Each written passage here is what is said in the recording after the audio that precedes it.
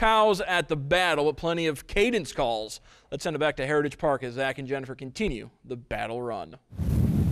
When my grandma was 92. When my grandma was 92. She did PT better than you.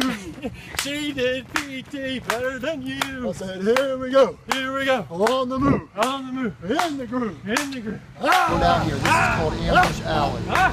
And what that means is there's people from the National Guard and Kenton ROTC program going to be out here, and you could get wet or something through this area, okay? So that's going to be right through there. This is not a level grade, so there's hills, okay? So we'll show you that. There's a couple areas in here what we call danger areas or danger zones. Dave, why don't you tell me a little bit about the spiritual aspect that's going to be on this course? Yeah, there's a couple of different areas. We have a encouragement bench where runners are going by. There's going to be people like, cheering them on and saying, hey, you can make this, and you can endure through this.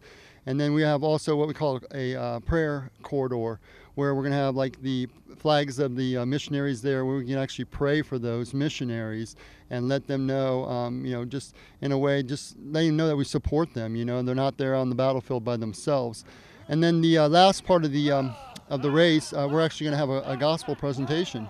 We're not blind to the idea that there's going to be people here that don't know the Lord, and so we really want to try to present the gospel to people that may not know Him.